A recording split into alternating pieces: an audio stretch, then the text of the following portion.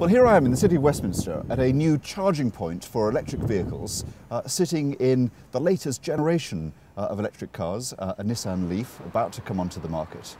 And one thing we've done today is to make it easier to charge up vehicles like this by taking away the requirement to apply for planning permission to install charging points like this. I think it's crazy that you didn't need planning permission to install a parking meter, but you did need planning permission to install an electric charging point. We've scrapped that, and now people, whether they're private individuals or councils, can install charging points without the bureaucracy. Obviously, we at Nissan welcome anything that makes driving electric cars easier for the consumer. This will allow drivers to know that they can drive to work or to school or to the station, and they will be able to plug in their car and basically fill up while they're at the shops or at work. It will make driving electric cars normal. And we've scrapped another crazy rule today.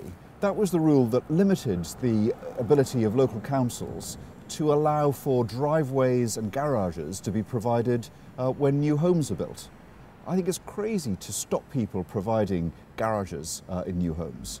That doesn't take cars off the road and out of circulation. What it does mean is that people are driving round and round looking for a parking space, annoying their neighbours, causing congestion, and actually making life miserable for people. So we've scrapped that rule, and in future it will be up to councils to decide whether or not they want to have garages and parking spaces as part of new houses.